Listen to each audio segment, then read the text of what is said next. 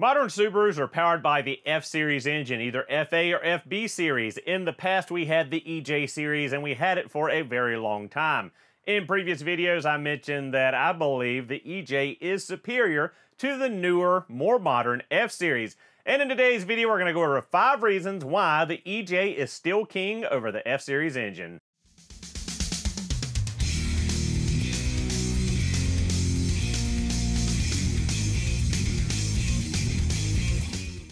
So guys, starting off the list, number 1 is tuning and horsepower potential. Now the EJ series engine easily takes the crown in this category from the F-Series. The EJ has been around for over 30 years at this point. It has a massive, vast amount of aftermarket part support. It has been tuned for just as long as it's been around. There's a ton of knowledge as far as tuning and horsepower tweaking of the EJ series engine. You can make reliably 300 horsepower, 500, 800, 1,000 plus horsepower on an EJ. The real limit is your bank account.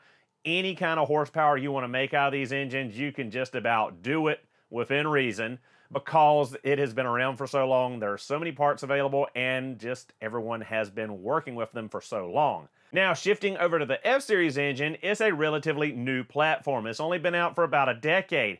The parts availability and the aftermarket support is a lot less than on the EJ, just because it hasn't been out for that long and it is a little bit more complex and the tuning is different than the EJ, so companies are still figuring out how to get the most horsepower out of the F-Series engine when the EJ is pretty established on what to do and what not to do. The F-Series is still in that little bit of will this work or will this work, and trying different things and trying to maximize that potential. So as far as horsepower potential and tuning is concerned, the EJ series absolutely mops the floor with the F-Series. So I'm sure as time goes on, the F-Series will catch up to or surpass the EJ in the future, but as of today in 2024, the EJ still reigns supreme. Number 2 on our list kind of ties in with number 1, and that is track-proven performance.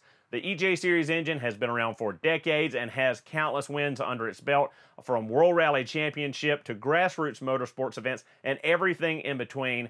The EJ series engine has proven its reliability and performance across all kinds of conditions in all fields of motorsports over the years. Now the F-Series engine, again, is still new. It's fledgling. It builds on the heritage of the EJ series engine, but it doesn't have the pedigree that the EJ does. I'm sure in time the F-Series will catch up or surpass the EJ, but as of today, 2024 again, the EJ series just is more track proven than the F-Series. Number 3 on the list is pretty subjective, and that is sound and character. Now, a lot of people love the sound of an EJ, and a lot of people love the sound of an F-Series engine, but you cannot deny that the EJ is iconic. That boxer rumble that everyone knows or everyone thinks about when they think Subaru. The unequal length header on the STI, on the EJ20, EJ25, has that iconic boxer rumble that we've all come to know and love. Well, most of us have come to know and love.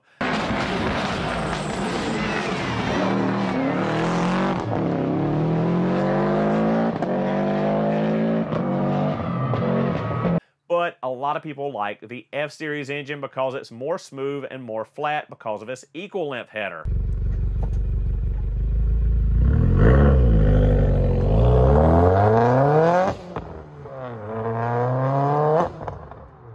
Now you can put an equal length header on an EJ series engine and completely change the sound of it and take the boxer rumble away.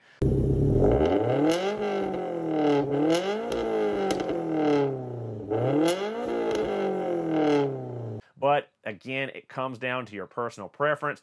But honestly, who are we kidding? When we think of Subaru, we think of the boxer rumble. We think of that iconic sound of the EJ series engine. Moving on, number 4 on our list will probably hit close to home for a lot of you viewers, and that is DIY friendliness and simplicity. Again, no argument here. The EJ series engine, of course, is more simple of a design than the F-Series. The F-Series is much more new, more modern, and has more engineering and complexity to it. Now, as far as DIY friendliness goes, the EJ series engine is very rudimentary and straightforward. When you look at a single overhead cam EJ series engine, you see oil pan and intake manifold, engine block halves, and cylinder heads. It is pretty rudimentary as far as a boxer internal combustion engine comes.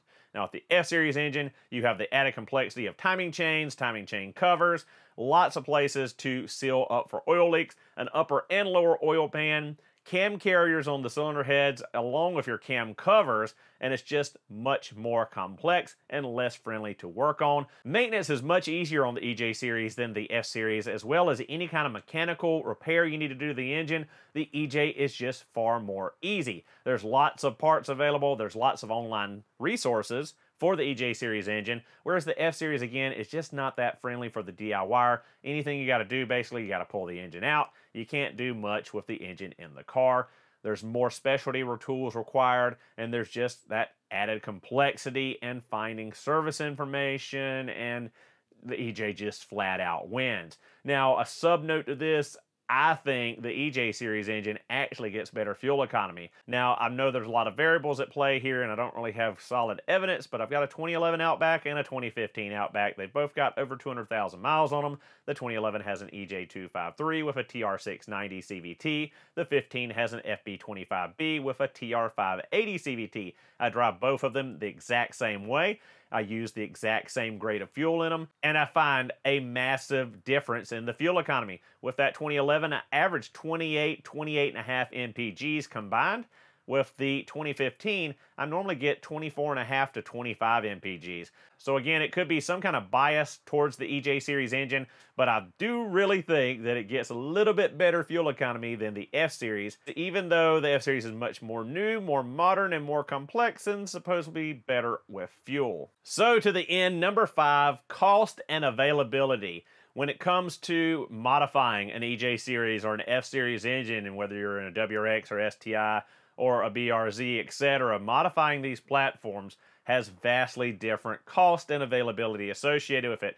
The EJ series is, again, a little bit cheaper to modify than the F series just because it's been around for so much longer, there's so much more parts availability, and it's easier to tune and make horsepower than the F series. Now again, the F series is in its fledgling state. It's only been around for about a decade. Now I just saw the other day IAG is offering more F series engines. I'm sure as time goes on, again, there will be more F series engines coming out. The prices will come down, but again, as of right now, 2024, making of this video, the EJ series is just a little bit more affordable to modify to make more horsepower out of than the F series. And again, the availability of it is just more readily available in the aftermarket. So again, the EJ series still takes the crown. We've got 5 big reasons here of why the EJ is king. And I don't know what else to say, guys. I know a lot of you have been asking about this in the comments of videos in the past where I said that I think the EJ is better. Well, here you go, guys. 5 reasons why I think the EJ is better than the F series. Let me know what you think in the comments down below. Do you agree? Do you disagree? And why? Do you think the F series is better than the EJ? If you do, I want to hear about it. I want to know your reasoning why. If you agree with me and think the EJ is better than the F series, let me know in the comments below. If you have other reasons of why you think the EJ takes the crown from the F series, I'd love to hear those as well. Thank you guys so much for watching. Hope you enjoyed the video. I'll see you all in the next one.